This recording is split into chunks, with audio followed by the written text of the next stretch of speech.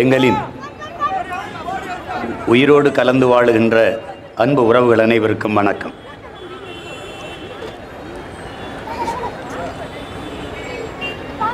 நீண்ட காலமாக மாற்றம் மாற்றம் என்ற சொல் தொடர்ச்சியாக இந்த நிலத்திலே எல்லோராலும் உச்சரிக்கப்படும். ஒரு மாற்றம் வேண்டும், ஒரு மாற்றம் வேண்டும் என்று. ஆனால் என் அன்பிற்குரியவர்கள் இதை கவனிக்கணும். மாற்றம் என்பது வெறும் சொல் அல்ல, அது ஒரு செயல். சொல்லிக்கொண்டே இருந்தால் மாறாது.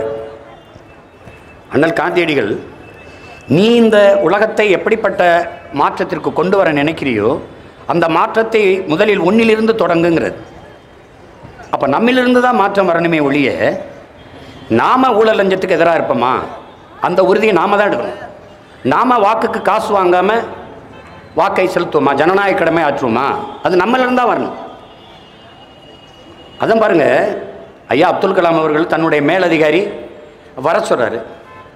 வர சொல்லும்போது அவருக்காக வரவேற்பறையில் காத்திருக்கிறாரு. அவர் வர நேரம் ஆகுது. ஆனால் மேசையில் ஒரு புத்தகம் இருக்குது. அந்த புத்தகத்தை எடுத்து அது அறிஞர் பெர்னாட்ஸாவோடது. பெர்னாட்ஸா புரட்டி பார்க்கும்போது அதில் ஒரு கோட்பாடு இருக்குது. என்ன சொல்கிறாரு பெர்னாட்ஸா? உலகில் பெரும்பாலானோர் உலகம் போகிற போக்கிலேயே தான் போக நினைக்கிறாங்க. ஆனால் யாராவது ஒருவன் தான் உலகத்தை தன் போக்கில் திருப்ப நினைக்கிறான். தொடக்கத்தில் அவன் விமர்சிக்கப்படுறான் தொடக்கத்தில். ஆனாலும் பாருங்க, இந்த உலகம் பெற்றிருக்கிற எல்லா மாறுதலுக்கும் காரணம் உலகத்தை தன் போக்கில் திருப்ப நினைத்தவர்கள் தாங்கிறார். அப்படிதான் மார்க்ஸ், அப்படிதான் ஏங்கல்ஸ், அப்படிதான் இங்கர்சால், அப்படிதான் சாக்ரட்டிஸ், அப்படிதான் அரிஸ்டாட்டில், அப்படித்தான் புத்தன், அப்படித்தான் பூலே, அப்படித்தான் நம் முன்னவர்கள் எல்லாரும் எல்லாரும் சொல்றது அப்படி. இப்போ இன்னைக்கு சீமான் சொல்றது இது என்ன, அவன் சொல்றது நம்ம என்ன கேட்கணும், அப்படி தள்ளி வச்சிடவே முடியாது. எதையும் தனி மனிதன் கருத்து என்று நீங்கள் தள்ளி வைத்து விடவே முடியாது. எல்லோராலும் ஏற்றுக்கொள்ளப்பட்ட தத்துவம் என்ற ஒன்றும் உலகத்தில் கிடையாது. எல்லோராலும் ஏற்றுக்கொள்ளப்பட்டது தத்துவங்கள் அல்ல, தண்ணீர் மட்டும்தான். அது மட்டும்தான் எல்லாராலையும் ஏற்றுக்கொள்ளப்பட்டிருக்கு. ஆனால் நான் சொல்றதை நீங்க என்ன கேட்கணும்னு நிராகரிக்க முடியாது. ஏனால் இந்த உலகத்தில் இருக்கிற தத்துவங்கள், இதிகாசங்கள், புராணங்கள், வேதங்கள் எல்லாமே தனி ஒரு மனிதனால் சொல்லப்பட்டது தான். மார்க்ஸ் கார்ல் மார்க்ஸ் இவர் சொல்றதை எது கேட்கணும்னு அப்படி இல்லை. இன்னைக்கு மார்க்சியம்னு ஒன்று இருக்குது அப்படின்னா ஒரு தனி மனிதன் சிந்தனை தான். அப்படித்தான் பைபிள், அப்படித்தான் பகவத்கீதை, அப்படித்தான் குர்ஆன்.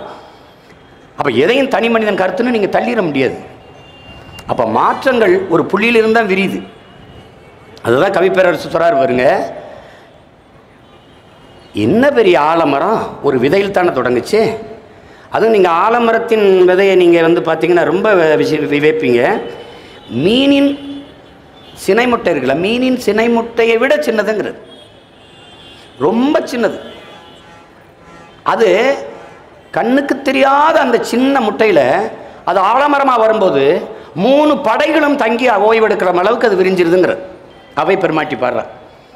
பாருங்க, இப்போ ஒரு சின்ன கண்ணுக்கு தெரியாத நுண்ணிய விதையில் எவ்வளோ பெரிய ஒரு உயிர் இருக்குது பாருங்க, மரம் இருக்குது பாருங்க. அப்படிதான் அவர் சொல்றார். எல்லாமே ஒரு எவ்வளோ பெரிய கோலம் ஒரு புள்ளியில் தான் நீங்கள் தொடங்கி ஆகணும் சொல்றார். எவ்வளோ பெரிய ஆலமரம் விதையில் தானே தொடங்குச்சு. எவ்வளோ பெரிய கடல் ஒரு துளியில் தானே தொடங்குச்சு. என்ன பெரிய காவியம் ஒரு எழுத்தில் தானே தொடங்குச்சு. அவ்வளோதான். அப்படிதான் நாம தொடங்குறோம். இதை நாம தொடங்குறோம். சொல்லுவான் திமுக பெரிய கட்சி, அதிமுக அதெல்லாம் சும்மா பெரிய கட்சி ஒண்ணும் கிடையாது. இங்க பாரு, நீ 1 கோடி தொண்டரை வச்சுக்கிறேன்றீங்க, 2 1.5 கோடி வச்சிருக்கேன்றீங்க, அப்புறம் ஓட்டு காசு கொடுக்குறீங்க. அப்போ உன் தொண்டனே காசு வாங்காம போடுறதில்ல உனக்கு. அப்ப என்ன கட்சி இது? என்ன கட்சி? 2வது, ஒரு தலைவன் பேசும்போது மக்கள் தானா கருத்தை கேட்க வரணும். நீ காசு கொடுத்து 300 கொடுத்து குவார்டர் கொடுத்து பிரியாணி கொடுத்து இவன் பேசிக்கிட்டே இருக்கிறாங்க. அவன் ஆர்ப்பரிக்கிறது இல்லை, உணர்வு இல்லை, ஒரு கைதட்டு இல்லை, சும்மா நீங்கிறான். ஆக அந்த வகையிலே இது எதற்காக குறிப்பிடுவேன் என்றால், என்ன தெரியுமா, எப்படா முடிச்சு எனக்கு 200 ரூபாய் கொடுக்க போற அந்த கதை தான். அதாவது தோத்து போச்சு, கோட்பாடுகள் தோத்து போச்சு, பயம் வந்துருச்சு. அப்போ கூட்டணி தேவைய வேண்டியது இருக்குது, மக்கள் மேலே நம்பிக்கை போயிடுச்சு. மக்களுக்கு நீங்கள் நல்ல ஆட்சியை கொடுத்து நேர்மையான தூய்மையான நிர்வாகத்தை கொடுத்துருந்தா மக்கள் தானாக வாக்கு தருவ போகிறாங்க. அவ்வளோதானே. நாங்கள் வாக்கை பெறுறோம், நீங்கள் வாக்கை வாங்குறீங்க, பர்ச்சேஸ் பண்ணுறீங்க. யாராவது யார் இது?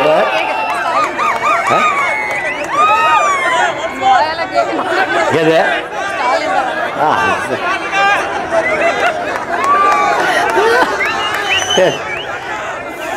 அவங்க போட்ட பாட்டை விட என் பாட்டு பெரிய வெற்றி அடைஞ்சிச்சு.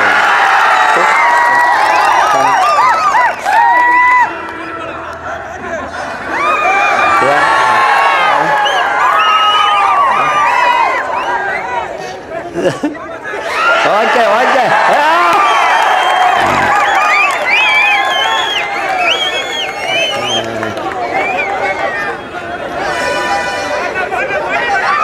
நம்ம மாதிரிதான். அது சின்ன சின்ன பசங்கள்லாம் வேற மாதிரி மாற்றி பாடுறாங்க. ஸ்டாலின் தான் வராரு, கொள்ளையடிக்க போறாரு, அதுதான் மக்களுக்கு முடிவு. அவ்வளோதான். தேர்தல் முடிஞ்சதுக்கு அப்புறம் அந்த பாட்டை போட்டவன மக்கள் தேடுவாம பாருங்க. யாரா டேய் விடியல் தர போறேன்னு சொன்னது யாரா? 18 மணி நேரம் கரண்ட காணமாடா. அழகம்.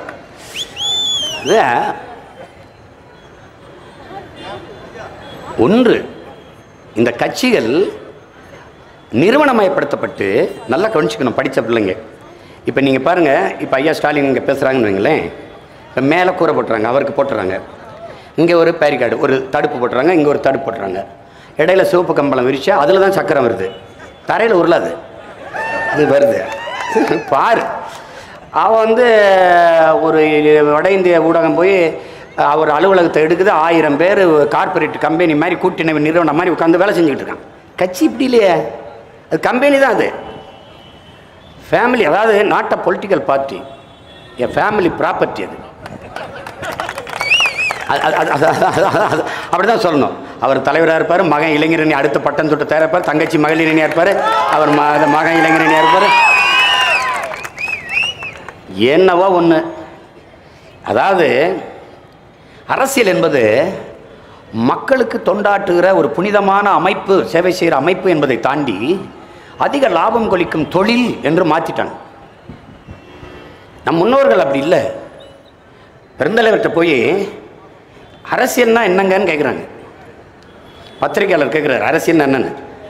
இந்த வாங்க, நீ வாங்க வாங்க, சனம் தண்ணி வரலைன்னு குடத்தை வச்சுக்கிட்டு தெருவில் போராடிக்கிட்டு இருக்கு, நான் என்னன்னு கேட்க போய்கிட்டு இருக்கேன், இதுதான் அரசியல்ங்கிறது. இதுதான் அரசியலுங்கிறது. இங்கே பாருங்க, ஒவ்வொரு மனிதனின் ஒவ்வொரு வார்த்தையிலும் அரசியல் பிறக்குதுங்கிறார் லெலின். இப்போ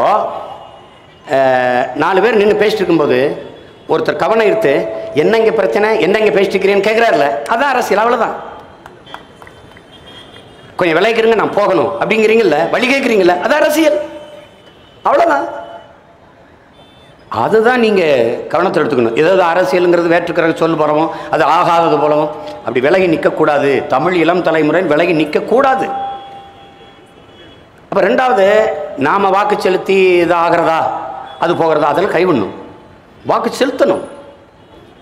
அந்த ஜனநாயக கடமை நம்ம ஆற்றணும். ஆற்றாதது ஒரு பெரிய தேச துரோகம், பெரிய தேச துரோகம். நீ எமக்கு போடு, யாருக்கோ போடு, ஆனால் போடு, ஓட்ட போடு, போடு.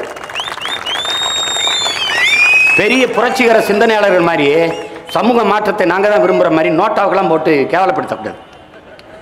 ஒன்று இங்கே பாருங்கள், நோட்டாவுக்கு போடுற சிந்தனை எப்படிப்பட்டதுன்னா, சமைச்சு சுவையான சாப்பாடை சமைச்சு தானும் சாப்பிடாம பசியோடு இருக்கணும் கொடுக்காம குப்பைத்தொட்டியில் உண்டி கொட்டுறது எப்படிப்பட்ட செயலோ பயணத்தை தொடங்குறாங்க. அதே தான் எங்கள் தலைவர் எங்களுக்கு என்ன கற்பிக்கிறாரு, எத்தனை 1000 கிலோமீட்டர் பயணமானாலும் ஒரு காலடி தரத்தில் தான் தொடங்கி ஆகணும்னு. தொடங்கு, அவ்வளோதானே.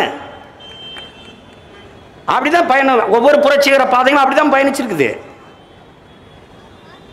அதான் பெரிய கட்சி திமுக. என்ன பெரிய கட்சி? ஆளு சேர்த்துக்கு சண்டைக்கு வருது, நாங்கள் சிங்களா போய் அடிக்குது. என் கொடியோட இது எங்கள் பாட்டன் கரிகால் பெருவளச்சோழன் அருண்மொழிச்சோழன் அரசேந்திரன் எங்கள் பரம்பரை கொடி. இந்த கொடியோட சின்ன சின்னதாக 4-5 கொடி பிறந்த கேவலமாக இருக்காது, இது தனியாக இருக்கிறது தான் நல்லது. நீங்கள் காட்டில் வேட்டையாடும்போது பார்த்தீங்கன்னா நேஷனல் ஜியோகிராஃபி, டிஸ்கவரி இதெல்லாம் பார்த்தீங்கன்னா அப்படியே வரும். என்ன சென்னாய் 1000 சென்னாய் வரும். கழுதப்புலி 1000 கழுதப்புலி வரும். புலி ஒத்தையா போய் வேட்டையாடும். என்னை மேற்க சொல்லுவாங்க, அறிவுறுத்தது போல அழிக்க நினைப்பான். இப்படியே இருந்தீங்கன்னா உங்க கூட வர்றவங்களா சுதந்திர மாட்டாங்களா? யாரோட கூட்டின்னு வச்சு 10-20 சீட்டை வென்று உள்ளே போனால் தானே. எங்கே உள்ளே போகிறது? அங்கே போய் அங்கே போய் நான் சாணி தட்டுறதா? நாட்டை கைப்பற்றாமல் என் கனவை நிறைவேற்ற முடியாது. 4-3 சீட்டை கைப்பற்றி பயனில்லை. ரெண்டாவது, இந்த கூட்டணி வைக்கிறது என்பது, நான் அதிமுக கூட்டணி வைக்கிறேன்னா ஏன் இவங்க எங்கூட வராங்க? நேரடியாக அதிமுக போயிட மாட்டாங்களா? திமுகவோட வைக்கிறேன்னா ஏன் எங்கிட்ட வரணும்? என் தம்பி தங்கச்சி எல்லாம் என்னையே தேடி விளையாடணும். அது திமுக போயிட மாட்டானா? நான் தன்மானத்திற்காக, நான் தன்மானத்தை காத்து நிற்பேன், அடமானம் வைக்க மாட்டேன்னு நம்புறான். வரட்டு என்ன இருக்கு? நாங்க மெதுவா வருவோம், ஆனால் எல்லாருக்கும் பொதுவா வருவோம். வெற்றி என்பது அன்பிற்குரியவர்களே தேர்தலில் வெற்றியடைந்து தோற்பதல்ல. வெற்றி என்பது கொள்கையில் நிலைத்து உறுதியாக நிற்பதான் வெற்றி. சமரசம் இல்லாம அப்படி நிக்கிறதான் வெற்றி. தற்காலிக தோல்விக்காக நிரந்தர வெற்றியை இழப்பவன் பைத்தியக்காரன். அது சொல்றாருல நேரு, ஜவஹர்லால் நேரு என்ன சொல்றாங்க? என்றாவது ஒரு நாள் தோக்க போகிற ஒரு கோட்பாட்டை ஏற்ற அதன் வெற்றிக்காக இன்று நான் போராடுவதை விட என்றாவது ஒரு நாள் வெல்ல போகிற கோட்பாட்டை ஏற்ற அதற்காக போராடி நான் தோற்று போவதையே மேன்மையாக கருதுகிறேன். அது வரலாறு சத்தியம் நமக்கு சான்றாக இருக்கிறது, வரலாறு நமக்கு வழிகாட்டியாக இருக்கிறதுங்கிற தலைவர். நமக்கு வரலாறு வழிகாட்டுதுல. அப்படிதான் எங்க ஐயா வந்தாரு. எங்க ஐயா மருத்துவர் வரும்போது இல்லாத எழுச்சியா கூட்டணி வச்சாரு, கரைச்சிட்டாங்க. அப்படிதான் எங்க அண்ணன் வந்தார் திருமாவளவன், கூட்டணி வச்சாரு, கரைச்சி முடிச்சிட்டாங்க. அப்படிதான் அண்ணன் வைக்க வந்தாங்க. அப்படிதான் ஐயா விஜயகாந்த் வந்தாங்க. முதல் தேர்தலில் அவர் வென்று 8 விழுக்காடு, பாராளுமன்றத்தில் 10 விழுக்காடு வாக்க தொடர்றாரு. இன்னைக்கு அவர் விழுக்காடு என்ன? கரைச்சி விட்டுருவான். அக்கறையா சொல்றது மாதிரி அழிச்சு விட்டுருவான். ஆமா ஆமா, நான் தனியே தனித்து தனித்த தத்துவத்தோடு தான் நாங்கள் களத்தில். யாரு இப்ப கூட்டணி வச்சாத்தான் இவனை கோட்டு போட முடியும் யாரும் சொல்லல. அப்படிலாம் சொல்லு. அவர்கள் கோடிகளை கொட்டுறார்கள்.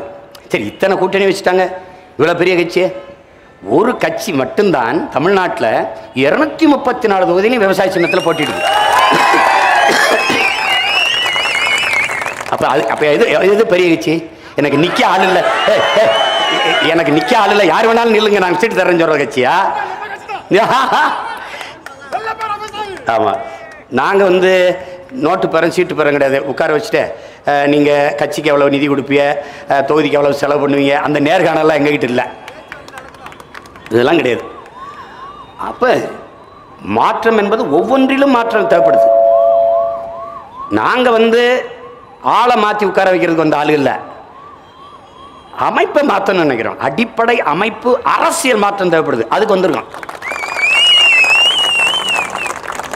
ஒரு எளிமையான அரசியல், தூய்மையான நிர்வாகம். எது முதலமைச்சர் வந்துட்டு போனாரா இந்த பக்கமா? சத்தமே இல்லாமல் திறந்து வச்சுட்டு போயிடணும். இல்லை 3 மணி நேரத்துக்கு முன்னாடி ரோட்டில் பிளாக் பண்ணி போட்டு அடிச்சு ஒய்யான்னு இங்கிட்டு போலீஸை போட்டு கொடுக்க மாட்டேன்.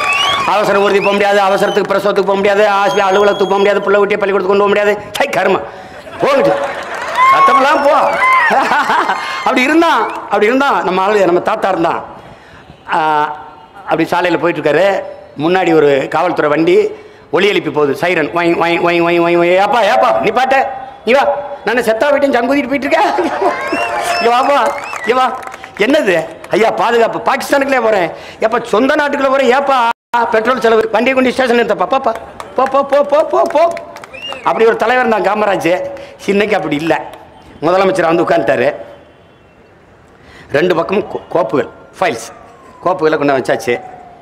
இது என்ன 2ஆ இருக்குன்னு? ஐயா இது ரொம்ப இம்பார்ட்டண்ட்டு, முக்கியமான ஃபைல்கள்.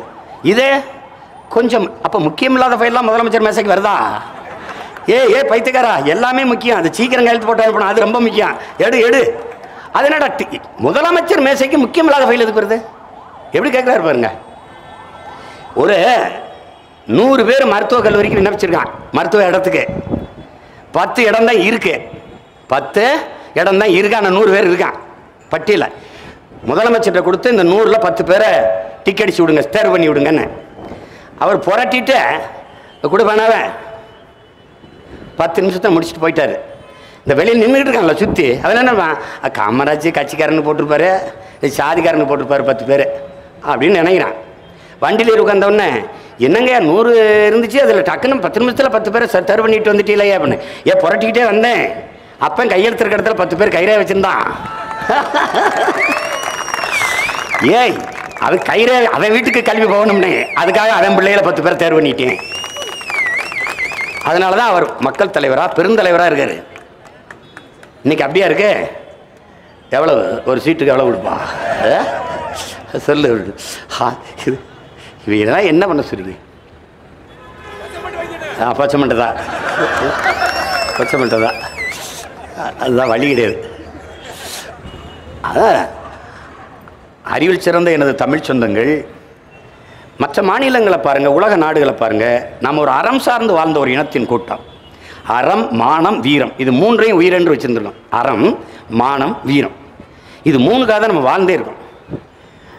அதை ரெண்டாவது, தமிழர்கள் நாம் மனிதநேயவாதிகள் இல்லை, உயிர்மை நேயர்கள். உயிர்மை நேயர்கள். காக்கை குருவி எங்கள் சாதி, நீல் கடலும் மலையும் எங்கள் கூட்டம், நோக்க நோக்க களியாட்டம், நோக்கும் திசையெல்லாம் யாமின்றி வேறில்லைங்கிறான் பாரதி. இன்னொரு தாத்தன் வர்றான், வாடிய பயிரை கண்டபோதெல்லாம் வாடினேங்கிறான்.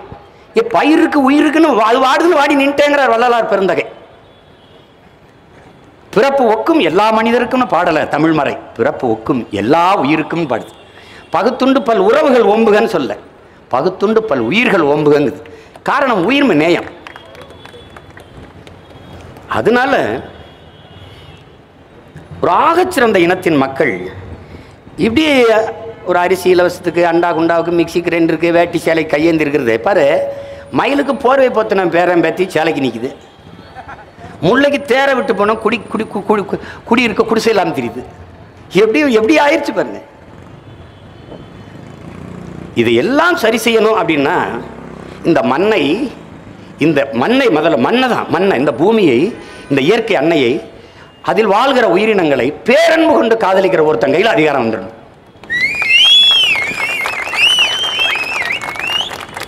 மண்புழு அவர் சொல்றாரு, மண்புழு ஒரு பார்க்க அற்பமாக இருக்கிற மண்புழு, பார்க்க அருவருப்பா இருக்கும், கையில தூக்கி வச்சாலே அப்படி அருவருப்பா இருக்கும். அந்த மண்புழு இந்த மண்ணில் செய்கிற செயலை உலகில் எந்த உயிரினமும் செய்ய முடியாதுங்கிறது. 40,000 முறை பிறந்து இறக்கிறதுக்குள்ள தன் வாழ்நாளில் 40,000 முறை இந்த மண்ணை உழுதுறதுங்கிறார். கீழே போய் சாப்பிட்டு மேலே கொண்டாந்து கழிவை போட்டு, மேலே சாப்பிட்டு கீழே ஒண்டி கழிவு போட்டு, மேலே சாப்பிட்டு கீழே, கீழே சாப்பிட்டு மேலே, 40,000 முறை ஒரு மண்புழு. அதனால தான் நான் என்ன சொல்றேன், மண்புழு கூட மனித வாழ்க்கைக்கு பயன்படும், மதமும் சாதியும் பயன்படவே பயன்படும்.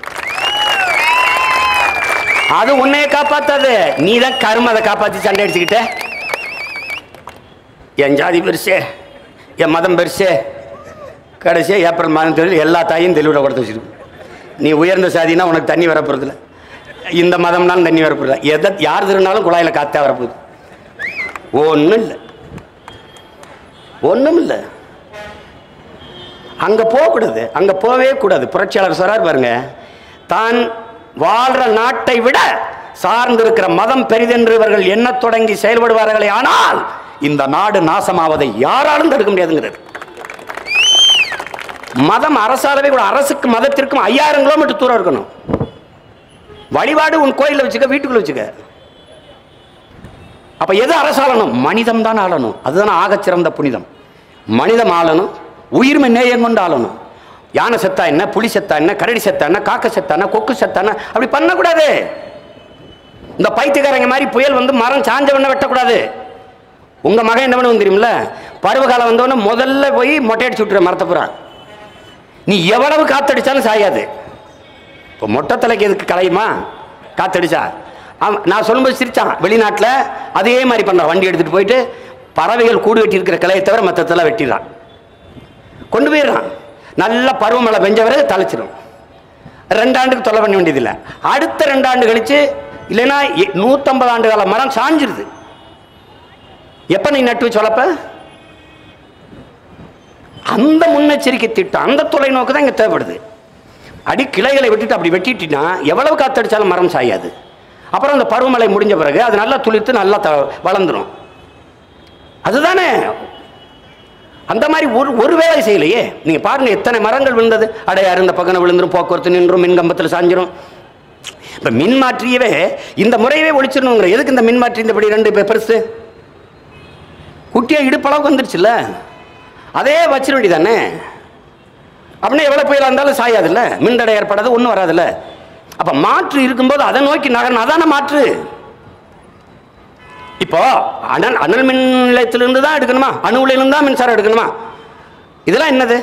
மின்சாரம் கண்டுபிடிக்கப்பட்டது அனல் இருந்தா, மின்சாரம் கண்டுபிடிக்கப்பட்டது அணு உலையில இருந்தா, இல்ல அணு உலை கண்டுபிடிக்கப்பட்டது மின் உற்பத்திக்கா? இல்ல இல்ல இல்ல இல்ல. அப்ப மாற்று மின்பெருக்க இருக்கா? இருக்குல்ல. பிரிட்டன்ல கடற்கரை சரியா 100 அடியில் இங்க வரிசையா வெறும் காற்றாலையை போட்டிருக்கான்.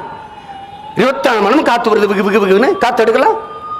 ஜப்பான்ல கடல் அலையில தானே பந்து மாதிரி பந்தை போட்டு அது பாருங்க நீங்க வலைவெளியில அப்படி கடல் அலையிலே மின்சாரம் தயாரிக்கிறான். சுற்றுச்சூழலுக்கு ஒரு பாதிப்பும் இல்லை, தேவையான மின்சாரம் கிடைக்குது.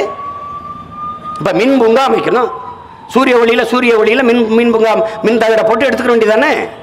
இப்ப சாலையில போட்டான். இந்த இப்படி சாலை இருக்குல்ல, சாலையின் ஓரங்கள்ல எல்லாம் போட்டிருக்கான் மின் தகடை. இப்ப இந்த மாதிரி கட்டடம் கட்டுறதுக்கு அனுமதி கொடுக்குறேன்னா நீ எவனா வெறும் மேற்கூரை மின் தகடு இருக்கணும். கக்கூஸ் கட்டினா கூட அது மேல மின் தகடு. பள்ளிக்கூடம் கட்டியா, கல்லூரி கட்டியா, மேல மின் தகடு. ஓட்டுக்கு மேல மின் தகடு. அவ்வளவுதானே. இதுக்கு தனியா ஒரு நிறுவனம் வச்சுக்கிட்டு அதான் அதானி தான் எடுப்பாரு, இவர் புடுங்குவாரு. ஏன் என்ன பண்ற நீ என்ன பண்ற? இதே ஜெயலலிதா எங்க ஊர் கமதியில 5000 ஏக்கர் 20 கிராமத்தை வெளியேற்றிட்டு 5000 ஏக்கரை பறிச்சு ஒரு முதலாளிட்டு கொடுத்துட்டு போயிட்டாங்க அந்த அம்மா. எப்படி? விளைநிலங்கள் விளைச்சலுக்கு பயன்படாத இடம் நீ போடு, அப்படி போட்டுக்க. கடற்கரை ஒட்டி போடு. விளைநிலங்கள் பொண்ணு விளையிற பூமியை பறிச்சுக்கிட்டு அதில் என்ன பண்ணி 2 லட்சம் லிட்டர் உறிஞ்சிக்கலாம். அந்த ஓடத்து கழுவன்னு ஒப்பந்தம். அவர் 2 லட்சம் லிட்டர் தண்ணி அளந்து ஊற்றிட்டு வரல. நீங்க ஏற்கனவே பூமிக்குள்ள தண்ணியில நாங்கள் குடை தூக்கிட்டு கற்காலம் மாதிரி போயிட்டு இருக்கோம் தண்ணீர் வேட்டைக்கு எங்க ஊர் ராமநாதபுரத்தில். இவன் அதை அப்படி கொண்டு 2 லட்சம் லிட்டர் எடுத்து ஓட கழுவிக்கிற ஓட பீச்சு அடிச்சிருவாரு.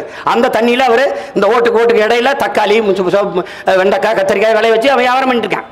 நான் போய் சண்டை போட்டேன், இந்த கொடுக்கூடாது, இந்த சீமான் போய் பொழப்ப கெடுக்கிறான், நமக்கு வேலை கெடுக்கிறத கெடுக்கிறான். என்ன வேலை கொடுத்தான்னு தெரியுமில? வாட்ச்மேன் வேலை. எப்படி இருக்கு பாருங்க. 5000 ஏக்கர் அவர் முதலீடு 4000 கோடி. ஏன் 4000 கோடி உங்ககிட்ட இல்ல? அப்பா உங்ககிட்ட இருக்க காசு எடுத்தாலே 50 ஆண்டுக்கு வரி இல்லாத பட்ஜெட் போட்டு நாட்டை நிர்வாகம். இந்த அரசாங்கம் கட்டிருக்கிற 6 லட்சம் கோடி கடனையும் கட்டி அதுக்கப்புறம் வரி இல்லாத பட்ஜெட் போடலாம். அவ்வளவு காசு இருக்கு. அப்ப எப்படிப்பட்ட நிர்வாகம் பாருங்க. இதுல இன்னொரு அம்மையார் ஜெயலலிதா பண்ண கூத்து தெரியுமா உங்களுக்கு? அதானி எல்லா மாநிலங்களுக்கும் ஒரு அலகு மின்சாரம் 5 ரூபாய்க்கு கொடுக்குறாரு. 5 ரூபா ஒரு யூனிட்.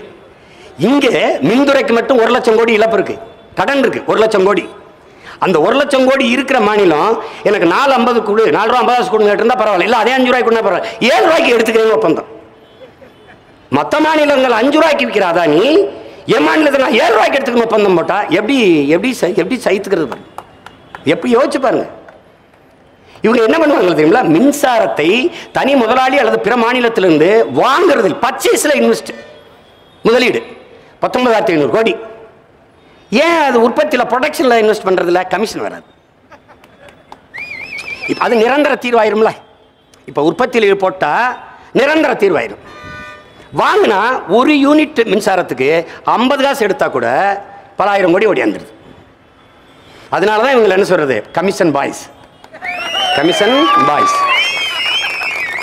முதலமைச்சர் ஆல் இந்தியா புரோக்கர்ஸ், பிரதமர் இன்டர்நேஷனல் புரோக்கர். வித்துட்டார்ல. இப்போவே 200 பப்ளிக் செக்டரை பொது சொத்துக்களை தனியார் மயப்படுத்துறதுக்கு திட்டம் இருக்குது. எல்லாம் முடிஞ்சிருச்சு. இனி என் நாடுன்னு எவனும் பேச முடியாது. அதானி மகனும் அம்பானி மகனும் அதானி அம்பானின்னு தான் சொல்ல முடியும். நீ எவனும் சொல்ல முடியாது என் நாடு இந்திய நாடு. வடாடே பைத்துக்கிறப்பல போடா போடா போடா. அது அம்பானி நாடு அதானி நாடு, அவன் பேரப்பிள்ள அவன் சொல்லலாம் என் நாடு அப்படின்னு. இதுக்கு என் பாட்டன் தூக்கில் தொங்கியிருக்கான், செக்கு இழுத்திருக்கான், சிறையில் கிடந்திருக்காங்க, ரத்தம் சிந்திருக்கான். கேவலம்.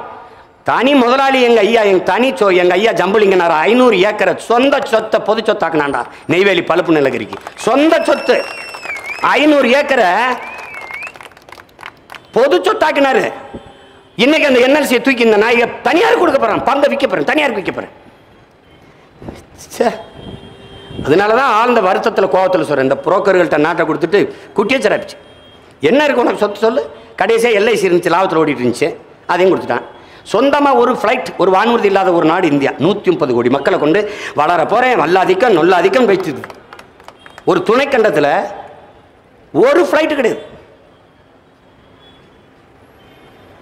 நீ வளர்ச்சி நான் 8 வழி சாலை போடுது. ஒரு நாட்டுக்கு இன்னொரு நாட்டு கடையில் போகிறதுக்கு 8 வழி சாலை இல்லை. நீ ஒரு மாவட்டத்துக்கு இன்னொரு மாவட்டத்துக்கு போகிறதுக்கு எதுக்கு 8 வழி சாலை போடுற? எதுக்கு போடுற? சீக்கிரம் போயிடுவார். கார் பெட்ரோல் விலை குறைஞ்சிரும். காரில் இருக்கிறவனே கவலைப்படுற, காரில் இருக்கிறவங்க சோறு போடுறவனை பற்றி கவலைப்பட மாட்டேன், அது கவலைப்பட மாட்டேன். சீக்கிரம் வீட்டுக்கு போயிடும். சீக்கிரம் வீட்டில் போய் என்ன சீரியல் பார்ப்பேன், சினிமா பார்ப்பேன், வேற என்ன பண்ணுவேன்? சிந்திச்சதும் படைக்க போறியா? என்ன பண்ண போற? மலையை நொறுக்கி கற்கோரி ஆக்கி ரோட போட்டுருவாரு, மலையை நொறுக்கி மாலையை கட்டி வீட்டை கட்டிடுவாரு. எப்படி வாழ்வ? வேறமா எங்க போற? வீட்டுக்கா சுடுகாட்டுக்கா? எல்லாத்தையும் அழிச்சிட்டு எங்க போவ? நாடையே சுடுகாடு ஆயிடுச்சு. உங்களுக்கு தெரியுமா, பனை மரம் பாலைவனத்தில் முளைக்காது. ஆனால் வறண்ட நிலம் எங்கூர் ராமநாதபுரம் சிவகங்கையில் கூட வளர்ந்துடும். 1000 அடிக்கு கீழே பக்க வேர் கிடையாது. மற்ற மரங்களை போல ஒரே வேறு ஆணி வேர் தான். 1000 அடிக்கு போய் தண்ணி எடுத்துட்டு வந்து வச்சு வாழும். அந்த மரம் சாகிறது என்றால் உன் நிலம் பாலைவனமாக ஆயிடுச்சு. பாலைவனத்தில் வராது, இங்கே வரும். அந்த மரமே சாகுது என்றால் உன் நிலம் பாலைவனம் ஆயிடுச்சு. முல்லையும் குறிஞ்சியும் முறைமையில் திரியின் நல்லியல் விளந்து நிலம் நடுக்குற்று பாலையனும் படிமம் கொல்லும். எப்போ? பல ஆயிரம் ஆண்டுக்கு முன்னாடி நம்ம பாட்டேன் இளங்கோவடிகள் சிலப்பதிகாரத்தில் பாடிட்டார். இப்போ முல்லையும் குறிஞ்சியும் திரிஞ்சு பாலைவனமாக மாறிக்கிட்டு. அதான் ஸ்டீவன் ஹாக்கிங் சொல்றாரு, உயிரினங்களே வாழ்வதற்கு வாய்ப்பற்றதாக இந்த பூமியை மாற்றி விட்டார்கள், வேற கிரகங்களை நோக்கி படையெடுங்கள் மக்களேங்கிற. எங்கிட்டு போற? வேற கிரகத்துக்கு எங்கிட்டு போற? எல்லாம் முடிச்சு தள்ளிட்டான். உங்களுக்கு தண்ணி கிடைக்க மாட்டேது, குடத்தை வச்சு தெருவில் நிற்கிறீங்க. உறிஞ்சி விற்கிற முதலாளிக்கு எங்கிருந்து வருது? எங்கிருந்து வருது? அவன் ஒரு தண்ணி வரல, நான் விற்கிறதுக்குன்னு ஒரு தட்டுப்பாடு வரல. ஏன் எப்படி வரல? ஏன் வரல? இப்போ இந்த தேர்தல் முடிஞ்சவன தெருவில் வந்துடுவான், அது வரைக்கும் ஊற்றுவான், தண்ணி ஊற்றுவான். குடத்தை வச்சுக்கிட்டு அப்படியே 3-4 கிலோமீட்டருக்கு பிளாஸ்டிக் குடத்தை அடிக்க வச்சுட்டு நிற்பாங்க. எங்கள் அம்மா அக்காலாம் ஒரு குடம் தண்ணிக்கு. நான் பல தடவை சொல்லிட்டேன், மங்களா என் மூஞ்சி ஞாபகத்துக்கணும் உனக்கு, தண்ணி இல்லாமல் நீ தெருவில் திரும்புது பாரு. கவலை கிடையாது, கவலை கிடையாது. எல்லாத்தையும் இலவசமாக தான் கொடுத்தாங்களே அம்மா ஜெயலலிதா. மிக்சி கொடுத்தாங்க, கிரைண்டர் கொடுத்தாங்க, லேப்டாப் கொடுத்தாங்க, சைக்கிள் கொடுத்தாங்க, எல்லாம் கொடுத்தாங்க. ஆனால் தண்ணீரை 10 ரூபாய்க்கு தான் விற்றாங்க. ஏன் தண்ணீர் இலவசம் தர முடியல சொல்லுங்க? யோசிச்சு பாருங்க. தண்ணீரை ஏன் தர முடியல? தர முடியாது, தர முடியாது. தந்தா என்ன? அந்த விற்கிற முதலாளி பாதிக்கப்பட்டுருவான். அவன் பாதிக்கப்பட்டா உனக்கு என்ன? கமிஷன் நின்றும்.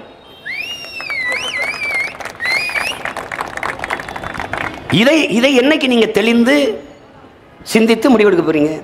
இதே ஆட்சி தொடரணுங்கிறாங்களா? தொடரணும்ன்றாங்க. வெற்றி நடை போடும் தமிழகமே. ஒவ்வொருத்தன் கேட்டான், அண்ணா வெற்றி நடை பாட்டில் நல்லா தான் போடுது, நாட்டில் தான் போட மாட்டேங்குது. கொடுமை.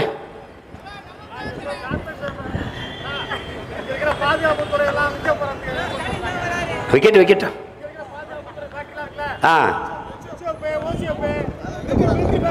அதான் அது முதல்ல ஆக்கியாச்சு. அது தொழிலாளர்லாம் போட ஆயிட்டாங்க. சரி,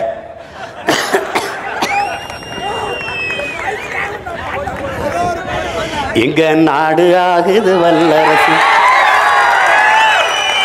அமெரிக்கா போல எங்க நாடு ஆகுது வல்லரசு. சதம் அடிச்சார் டெண்டுல்கர், எங்க நாடு வல்லரசு. படிச்ச டிகிரி எல்லாம் டீ மாஸ்டரு, எங்க நாடு வல்லரசு. பங்கு சந்தை ஏறுது மேல, பங்கு சந்தை ஏறுது மேல, விளைஞ்ச நெல்லு விலை ஊறுது கீழே, எங்க நாடு வல்லரசு. வந்தே வந்தே மாதரம் ஏன் மாதரம், நொந்தே நொந்தே சாகுறோம், எங்க நாடு ஆகுது வல்லரசு. அமெரிக்கா போல எங்க நாடு ஆகுது வல்லரசு. வீராங்கனை சானியா மிர்சா வீராங்கன சாணி அமருசா விவசாயம் கிடக்குது தருசா எங்க நாடு வல்லரசு எங்க நாடு ஆகுது வல்லரசு அமெரிக்கா போல எங்க நாடு ஆகுது வல்லரசு வந்தே வந்தே மாதரம் ஏ மாதரம் நொந்தே நொந்தே சாகுறோம். இன்னத்தையோதான் பேசி பேசி பார்க்குறேன், ஒன்றும் சரி வர மாட்டேங்குது. அதே அல்லாதான் பேசுகிறா சீமான். ஏதாவது கொடுத்துட்டு போ, ஏதாவது கொடுத்துட்டு போ, ஏதாவது கொடுத்துட்டு போ. அம்மா நீயே பிச்சை எடுக்கிறா உன் பையன், நான் அதை விட பிச்சை எனக்கு ஏதாவது கொடுத்துட்டு போ. ஒன்றும் இல்லை, ஒரே ஒரு முறை விவசாய சின்னத்தில் ஓட்டை போட்டு நிம்மதியாக இருங்க, நாட்டை மக்களை நாங்கள் பார்த்துக்கோம். ஒரு முறை ஒரே ஒரு முறை.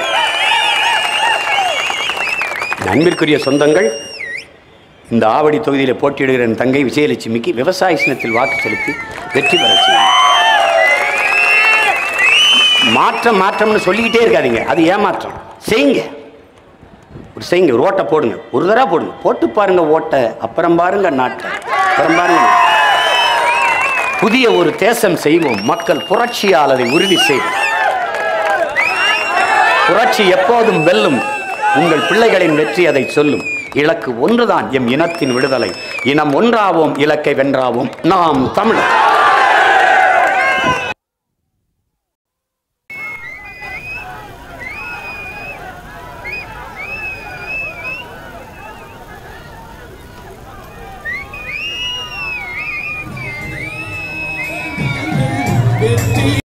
நான் சுகன்யா. என் லட்சியம் 2 தான். இன்னைக்கு வரைக்கும் கூலியாவே இருக்கிற அப்பாவுக்கு ரெஸ்ட் கொடுக்கணும். 4 சொந்தக்காரங்க கிட்ட அம்மா பெருமை அடிச்சுக்கிற மாதிரி சுயமரியாதையோட தலை நிமிர்ந்து நிக்கணும்.